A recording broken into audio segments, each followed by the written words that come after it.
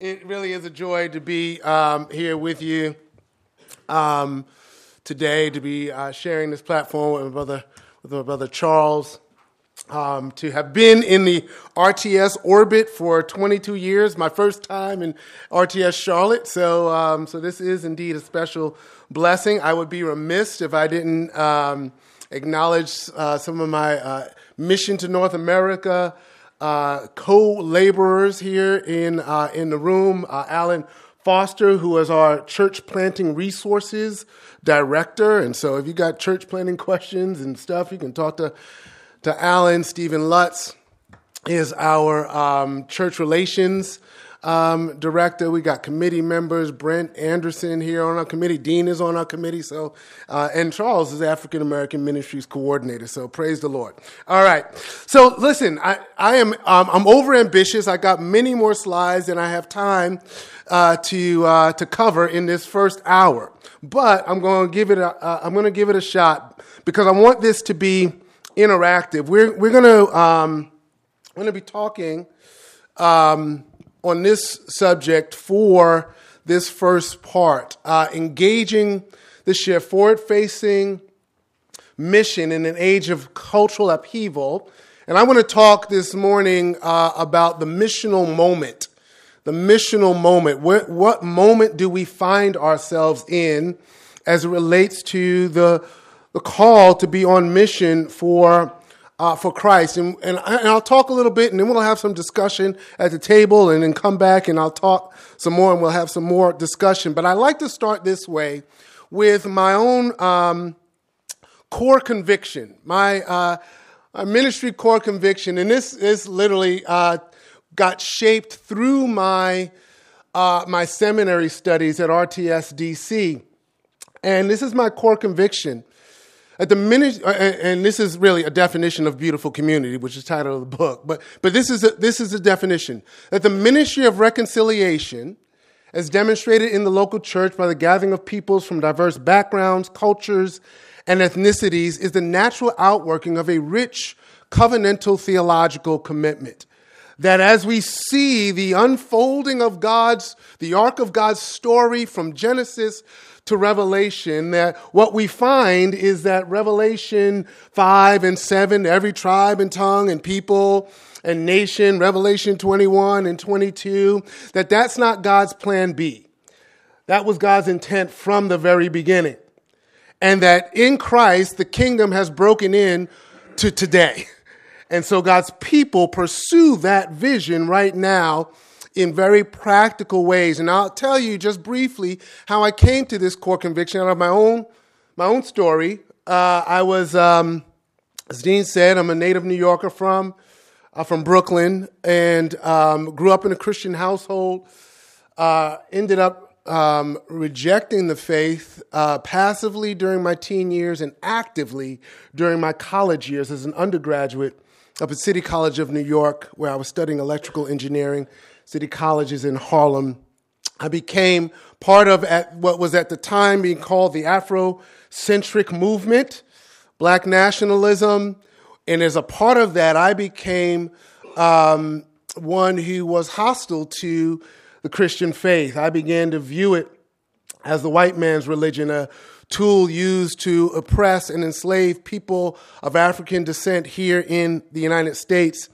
And in God's kindness, as I like to say, he ultimately rejected my rejection of him and brought me to faith. And when that happened, I began to see all of this familial language that the Bible uses to describe God's people.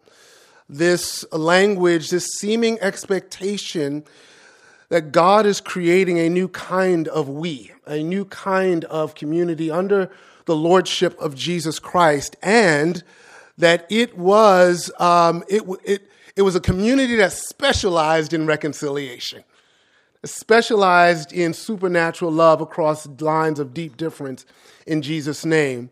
But I didn't see it worked out at all in the local church. And so this gave me, to use Dr. King's language, a divine dissatisfaction with the status of things. And I had to press forward into this commitment. So I want to do two things. That's how I came to this core conviction. And I want to talk about two things here under this missional moment. One, that we are designed by God for beauty as reflections. That means we're image. We're designed for beauty as image. But we have devolved from our beauty as rebels. We are broken and sinful.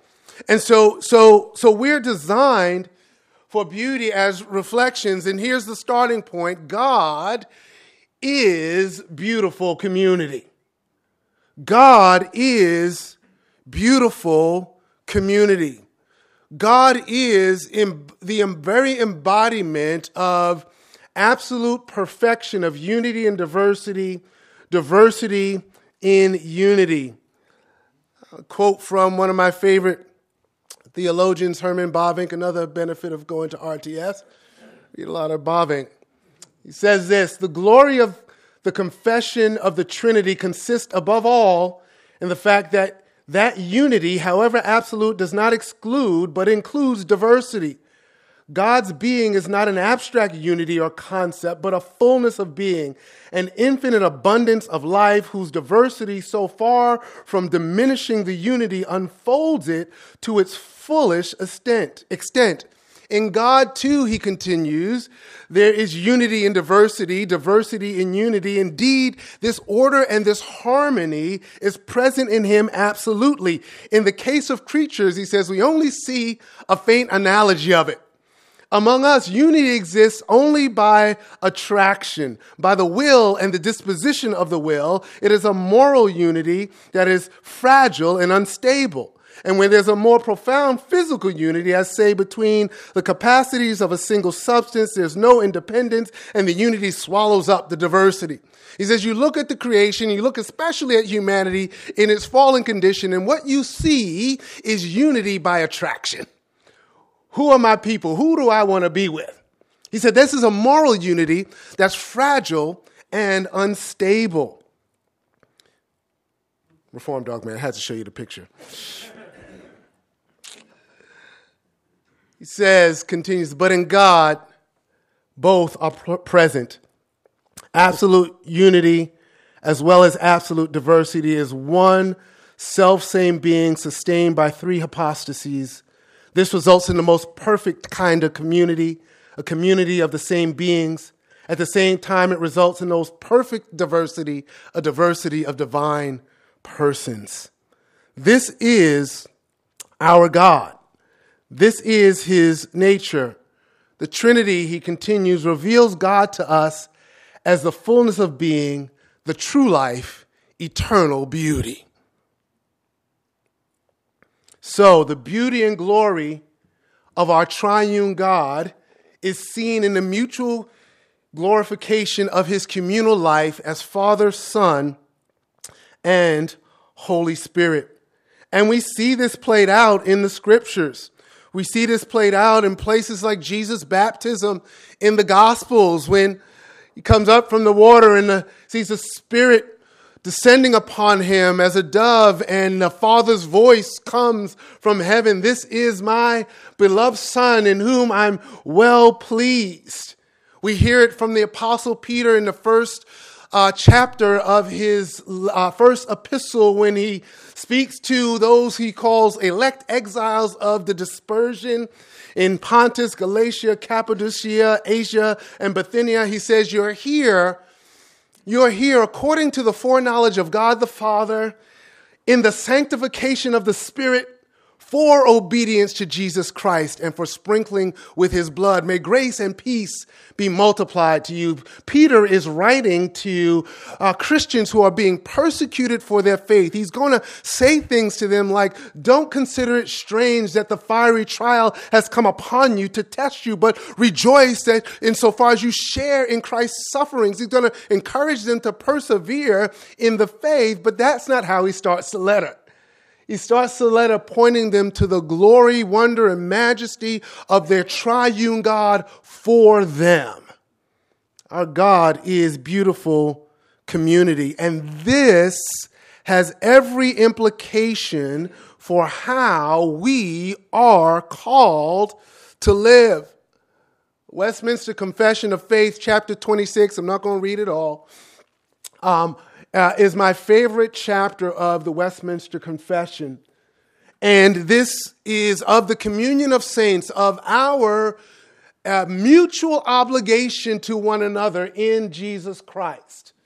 The Westminster Divines in the 1640s said this, that all saints who are united to Jesus Christ, their head, by his Spirit and by faith, have fellowship with him in his graces, sufferings, death, resurrection, and glory, and being united to one another in love, they participate in each other's gifts and graces and are obligated to perform those public and private duties which lead to their mutual good, both inwardly and outwardly. It's the duty of professing saints to maintain a holy fellowship and communion in the worship of God and in the performing of such other spiritual services as help them to edify one another. It's their duty to come to the aid of one another in material things according to their various abilities and necessities.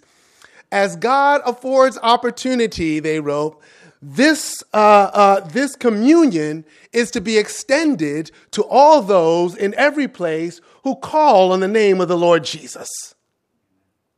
Full stop.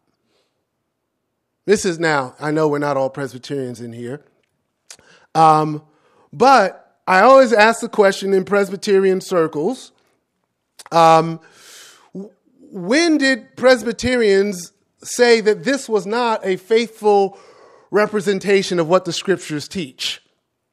And the answer is never. Presbyterians have always said that this is a faithful representation of what the scriptures teach. And then we say, well, wait a second, how is it that we can have in the history of the Presbyterian Church in the United States theologians who wrote in favor of racial segregation in the church? When they said the scriptures taught that all saints are obligated to come to the aid of one another in material things according to their various capabilities, that they were obligated to perform duties that meant their mutual good inwardly and outwardly. And the only answer to the question is that those theologians and ministers were more committed to the spirit of the age than they were to the scriptures. And here's the thing. As Robert Letham writes in his book on the Westminster Assembly, this communion is an overflow of the doctrine of the Trinity. That there is union and unity, but in diversity. Our communion is an overflow of the doctrine of the Trinity. William Perkins, one of the Westminster Divines, wrote this in his notes about this chapter of the confession. We must here be admonished not to seek our own things, but to refer the labors of our callings to the common good. Lastly, considering we are all knit into one mystical body, it is our duty to redress the faults of our brethren and to cover them, for love covers a multitude of sins. George Hendry, a theologian from a generation ago, in his commentary on the Westminster Confession, wrote this about this chapter. He said, this love that the scriptures and the confession is calling us to is one that's not based on mutual attraction, but it's a love that overcomes division and reconciles contraries and brings into communion those who have nothing in common save the fact that Christ gave himself for them.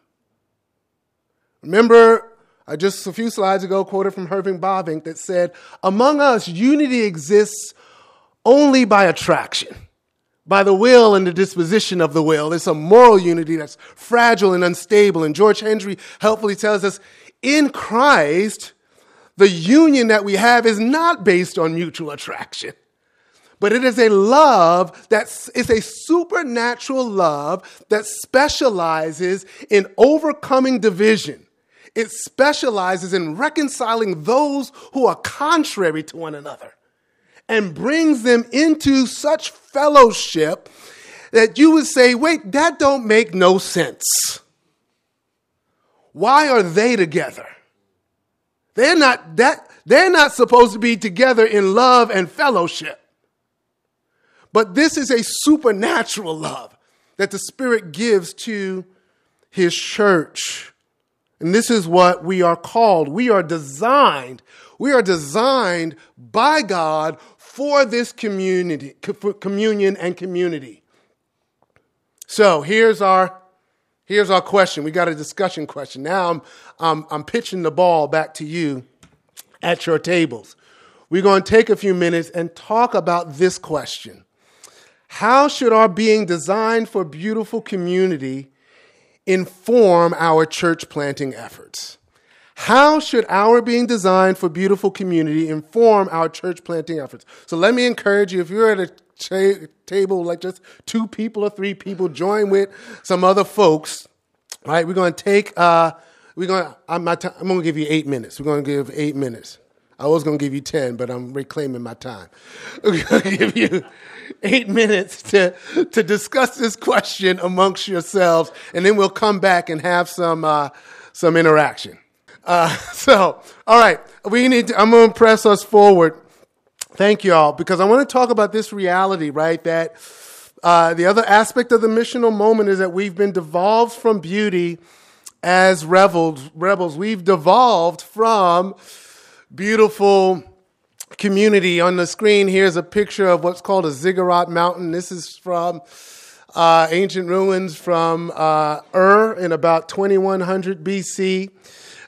This image, this gives you a visual approaching what the Tower of Babel would have looked like, described in Genesis chapter 11. There would have been a dome. There was a dome on top of it, but the millennia have worn it away. You can see there's a staircase there in the middle and staircases on the sides.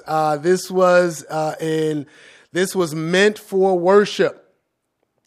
And Genesis 11:1 is the last time humanity was one big happy family. That is before Revelation. And we were united in our sinful rebellion against God. God had reissued his command in Genesis 9 after the flood, be fruitful and multiply, fill the earth. Genesis 11:1 says, now the whole earth had the same language and everyone spoke the same words, and they migrated east and they found a plain in the land of Shinar and they settled there. And we had a conversation with each other. We said, come, let's build ourselves a city and a tower with its height extending to the heavens. Let's make a name for ourselves, lest we be dispersed from here over the face of the whole earth. God said, be fruitful and multiply, fill the earth. Our response was, no, thank you, God. We want your spot. And so the Lord comes down in judgment and in mercy to see the city and the tower. And the Lord says, this is only the beginning of what they will be able to do. Lord is saying, if I let humanity continue completely united in their sinful rebellion against me, unhindered, there is no bottom to the depth with which they will sink. If this is what they do, using all of their architectural, engineering, creative faculties to try to transgress my throne, there's no bottom. So I'll fix it. I'll confuse their language.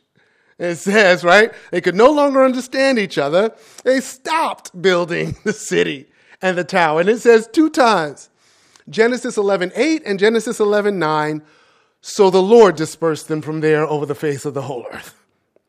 So the Lord dispersed them from there over the face of the whole earth. This is what I call the ghettoization of humanity. Now my sense of what it means to be human what it means to be good and beautiful and right and true comes primarily or maybe solely from my people group. Who are my people, right?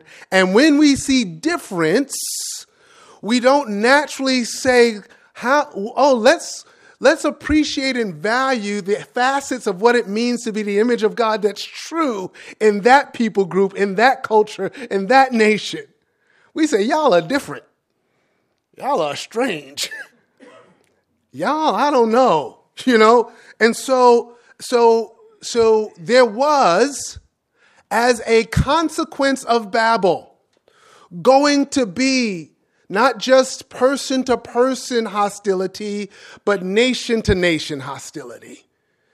People group against people group, oppression and injustice and enslavement as a result of this ghettoization. Indeed, right? This message was first delivered to the people of Israel as they were liberated from slavery in Egypt. Why were they in slavery in Egypt? Because they weren't Egyptian. That's what the text says. Exodus 1, arose a Pharaoh who didn't know Joseph. He said, we got a problem with these Hebrews. They're not like us. They're not like us. And so this is the origin of our discontent. Well, how do we understand that in the current age? Because here's the deal. Division, polarization, hostilities, fractures between people groups is woven into the fabric of human history. It is not new to today. Just because we see political polarization in here in the US of A, it is not new. But how do we understand, how do we define this age? And of course, notice the picture of the Brooklyn Bridge here, just to rep the city. You know what I'm saying. Anyway, right? How should we understand the times? How should we understand the times?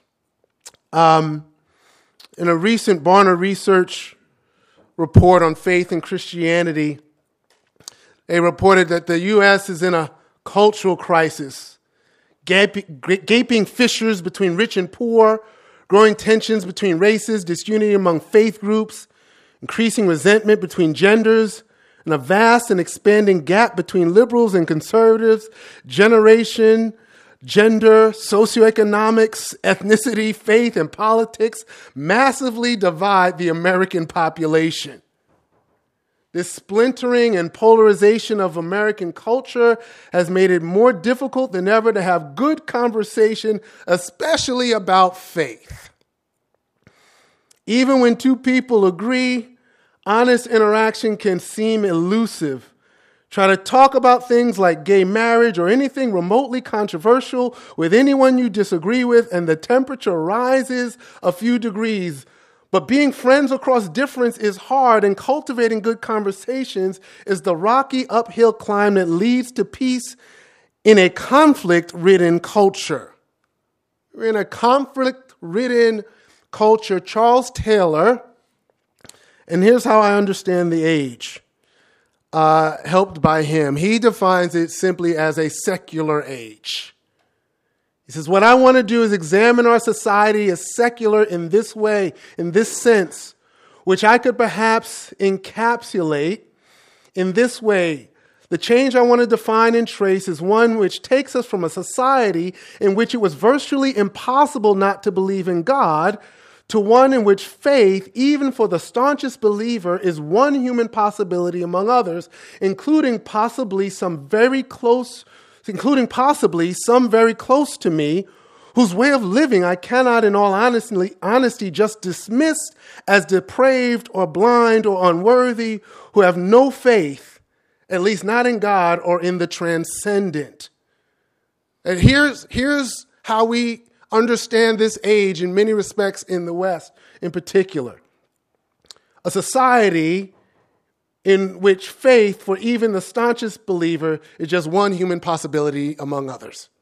And we can't just say that those who have no faith are dismissed as depraved, blind, unworthy, immoral people. He says, belief in God is no longer axiomatic. There are alternatives. And this will also likely mean that at least in certain milieu, it may be hard to sustain one's faith. There'll be people who feel bound to give it up, even though they mourn its loss. This has been a recognizable experience in our societies, at least since the mid-19th century. There will be many others to whom faith never even seems an eligible possibility. There are certainly millions today of whom this is true. This is the reality of our age. Barna in 2021 did a study of a global, what they call a global teens study. They call this the open generation. 2021, they partnered with multiple organizations across the world to interview almost 25,000 teens between the ages of 13 and 17 on their perspectives on Jesus, the Bible, and making a difference. And so this global research on the spirituality of teenagers shows that this rising generation is open and inclusive, seeking truth, authenticity, and change. They're open to different perspectives, different faiths, and different cultures. This is a picture of where these 25,000 teens were interviewed in all of these countries across the world. And here's what I want to share with you about their identification or what they considered noteworthy about Jesus. When asked about Jesus, they gave them these options about these identities of Jesus. And the one that they were drawn to the most was Jesus the merciful. Jesus the merciful. Now, Jesus the marvel who did miracles was also popular, but note, Jesus the ruler, Jesus the man, and Jesus the outsider were in single digits. They had no interest in a Jesus who reigns as king over their lives. No interest in even a Jesus who was an outsider. Didn't find that appealing and attractive. It says, they say overall, teens are drawn to the idea of a gentle Jesus who cares for and shows mercy to others. They are less inclined toward an image of Jesus that places him above or apart from humanity. Teens are attracted to a Christ who is among people and who shows them grace. And so, this rising generation, I'm not going to share other aspects of it. You can see the study for yourself. They have a low view of Christians in the church, even though they have a high view of Jesus. But they also have a view of Jesus in the past, but not one who has relevance for them today. Right? And this is including Christians and non-Christians. This study is not only non-Christian teens, these are Christian teens too. So, one other, and I know what's my time? It's almost, what time am I supposed to stop? 10:05, so let me speed read and talk. All right, because I want to leave some time for some questions. I won't go through all of this. This is also around the current age, okay? The missional moment. So Chris Bale published a book recently called Breaking the Social Media Prism: How to Make Our Platforms Less Polarizing. Chris Bale he's a sociologist at Duke University. He runs something called the Polarization Lab. And so he did a study on social media about our political polarization. And the idea was, what happens? We talk about people being in echo chambers on social media. Well, what happens if, we break the echo chamber? If we expose people on the right to different voices from the left, so they get a different perspective. If we expose people on the left with voices for those on the right, so that they get a different perspective and understand that there are different views on the same issue. I won't read all of this, but here's the deal. Here's what he found. He found exposing people in echo chambers to voices from the other side move them further in the direction they're already committed to. People on the right move further to the right when they're exposed to voices on the left. People on the left move further to the left when they're exposed to voices on the right. It didn't give them a different perspective. I'm not going to, hold on. All right, I'm not going to read these two examples because I don't have time. But Patty and Janet. Here's what I want to point out. Unenthusiastic partisans like Patty moved further to the left, do not carefully review new information about politics when they're exposed to opposing views on social media and adapt their views accordingly. Instead, here's the point, they experience stepping outside of their echo chamber as an attack on their identity. That what has happened is our political position is intertwined with our identity, our sense of self. So, those who stepped outside of their echo chambers were certainly not humanizing each other more effectively, much less criticizing extremists on their own side. Instead, stepping outside of their echo chambers seemed to sharpen the contrast between us and them. So, he says, the differences between us and them seem even bigger. For both types of people, either unenthusiastic partisans or people who are passionate partisans, for both types of people, stepping outside the echo chamber was not creating a better competition of ideas, but a vicious competition of identities. This is our current age.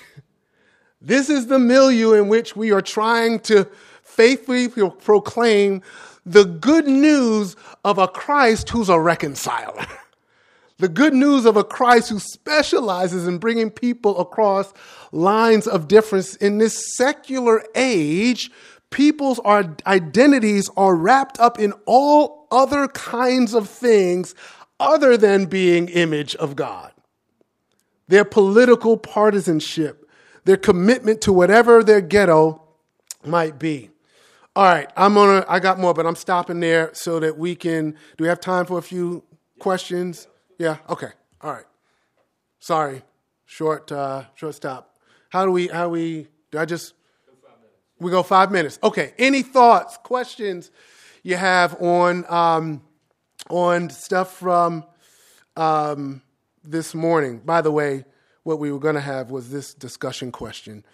You can consider it later if you so choose, if it comes up on the screen.